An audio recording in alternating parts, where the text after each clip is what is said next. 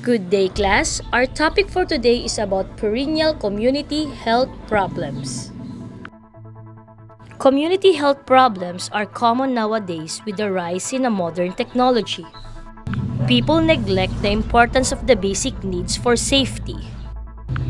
A safe environment will ensure a quality of life that will lead to more productive citizen of the country. This lesson will help you understand that one environment is threatened by human activities and that you have a role in wiping out the community health problems. Different perennial problems happen to the different regions of the country. Let us now discuss the different community health problems. Number 1 is a drug abuse prevention and control in the community. Substance abuse prevention, also known as a drug abuse prevention, is a process that attempts to prevent the onset of substance use or limit the development of problems associated with psychoactive substances. Prevention efforts may focus on the individual or their surroundings. A concept known as environmental prevention focuses on changing community conditions or policies so that the availability of substances is reduced as well as the demand. Substance abuse prevention efforts typically focus on minors, children and teens, especially 15 to 35 years of age. Substances typically targeted by preventive efforts include cigarettes and various forms of smokeless tobacco, marijuana, inhalants, and other drugs. Another one is the alcohol, that includes binge drinking, drunkenness, and driving under the influence of alcohol.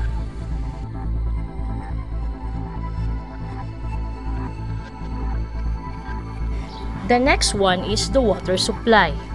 A safe, reliable, affordable, and easily accessible water supply is essential for good health, but for several decades, almost 1 billion people in developing countries have lacked access to such a supply. A poor water supply impacts health by causing acute infectious diseases. It can also affect health by limiting productivity and the maintenance of personal hygiene.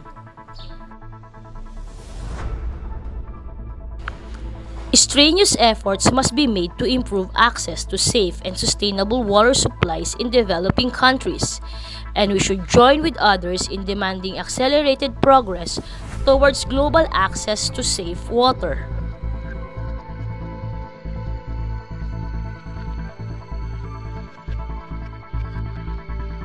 The next one is the food sanitation.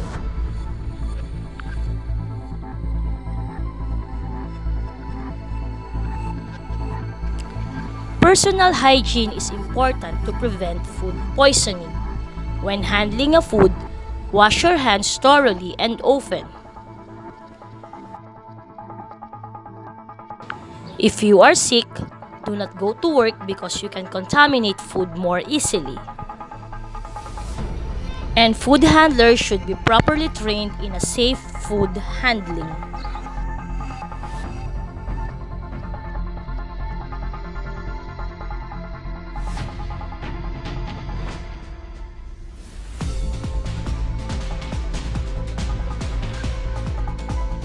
Another one is the waste disposal. Community and public health works with local and regional councils to ensure that both solid and liquid waste is disposed in a healthy manner to prevent diseases. Waste reduction is something where we can all make a tangible difference.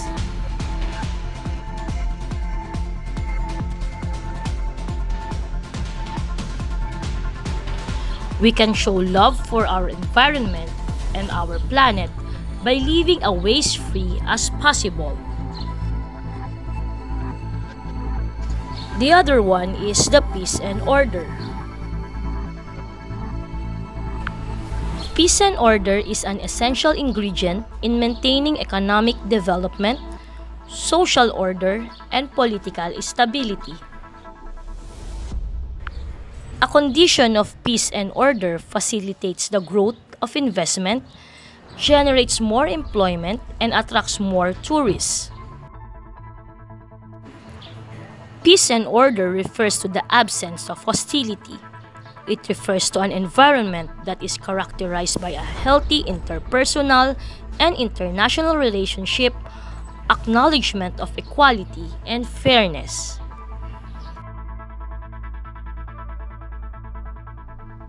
The next one is the control of diseases. There are many aspects to communicable disease prevention and control, all with the aim of preventing the spread of communicable diseases in the population.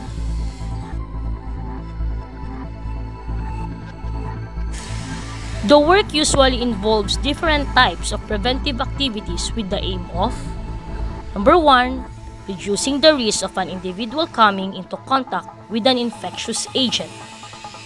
Number 2, preventing individuals who have been exposed to infection from becoming ill. And number 3, preventing an infected individual from passing on the infection to others.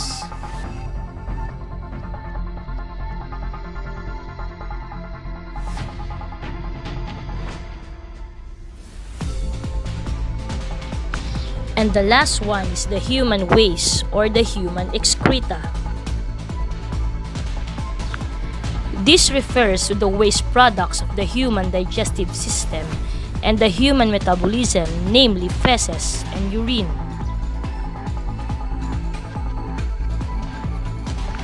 As part of sanitation system that is in place, human waste is collected, transported, treated, and disposed or reused by one method or another, depending on the type of toilet being used, by the ability by the users to pay for service, and other factors.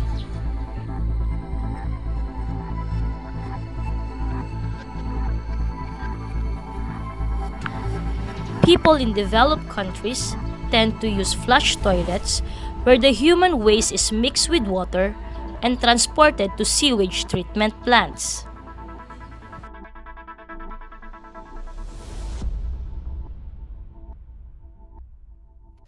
Community health problems vary according to factors like economy, politics, geography, culture, and social context. There are places which experience community health problems like waterborne diseases, armed conflicts, natural disasters, highly urbanized zones, and overpopulated areas. In this regard, the government has created an office which would be in charge of planning and implementing rules and regulations to address the above-mentioned community health problems. Let us always remember that a clean and safe environment is important in achieving a healthy community. Protecting the health of a community involves protecting the environment from health hazards. And as a student, you have a role in promotion of healthy environment, especially in your household, school, and community. This is your chance to help eradicate community health problems.